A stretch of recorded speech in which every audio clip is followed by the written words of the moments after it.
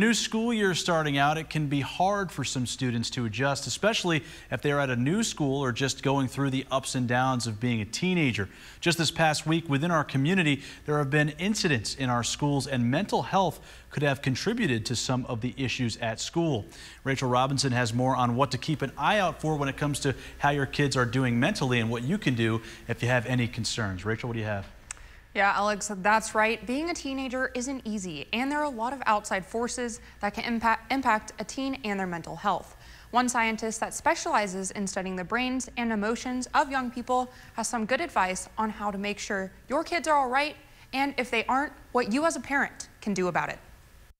Mental health problems can affect anyone, and with the growth and changes of becoming a teenager, sometimes they're magnified.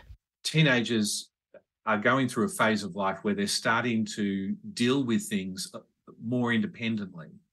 And part of that is that they are starting to actually not share as much about their their personal experiences with adults and other people as much as they would have when they were a child. Which sometimes makes it harder to know exactly how your kid is feeling. Often the young person will not feel comfortable or not want to share everything that's going on with them. Some of it they want to keep private.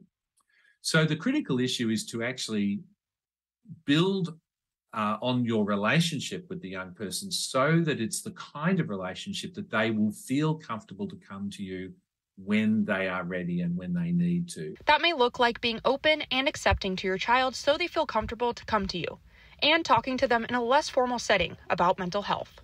The concept of car therapy, which is the idea that sometimes when you're on a driving trip with your adolescent in the car, it's a good time to kind of check in quickly, and they may feel more comfortable in that environment. And there are some signs to look out for when it comes to how your teen may be feeling. If it's a pretty consistent sort of flatness and down mood, then that's more concerning than the occasional down mood, which might be a little bit more normal.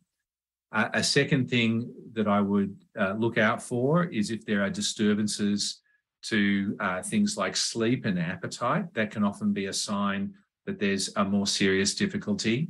If your teen shows any of these signs, assure them that there is help. Really making them aware that there's a wide range of different ways that they can get mental health support and care. And also, I think the other thing is to destigmatize these problems and to talk to people about the fact that everyone pretty much has mental health challenges in their life. It's a very normal thing. It's part of being human. Another thing Alan mentioned was that social media can help and hurt. It can make a sad child more sad and isolated, and a happy child more happy and connected, and those feelings can go back and forth. The most important thing is, if you believe your child is suffering from mental health issues, is to connect with them and be open and willing to help. Alex?